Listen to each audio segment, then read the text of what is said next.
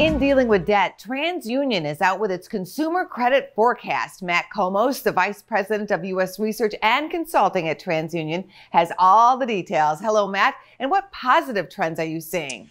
Next year in 2021, we're expecting a rebound in new loans for auto loans, credit cards, and personal loans. Now, this is quite a difference from what we saw in 2020, as many lenders pulled back their lending, as we saw unemployment skyrocket, and many consumers, if they needed loans, might have had trouble getting them. But we expect that access to credit is going to return next year. How do you see this access to credit actually helping consumers? Well, the good news is for many consumers that might be in need of a personal loan, maybe to go on a vacation if things start opening up or changing with regard to the pandemic, or if they want to make home improvements, where we've seen many consumers take advantage of personal loans.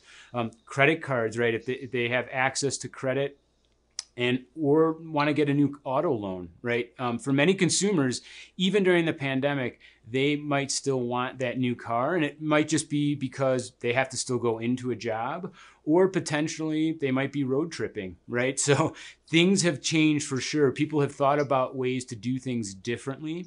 The good news is if they need a loan to help them through that period, we anticipate many lenders will return to that kind of activity throughout much of next year. Any advice for consumers who are looking to tap into credit? I would say, first and foremost, just be aware of your credit. Make sure you get your annual free credit report. And right now, Transunion, we're helping provide a free credit report per week during the pandemic as a way, so go to annualcreditreport.com. Make sure if you're falling into trouble, reach out to your lenders. Lenders have shown a willingness to help consumers through this challenging time.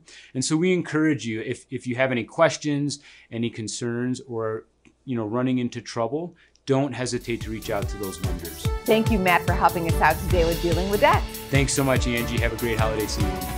Check us out on social media. We're on Facebook, YouTube, and Twitter. And go to businessfirstam.com for where to see our show on TV.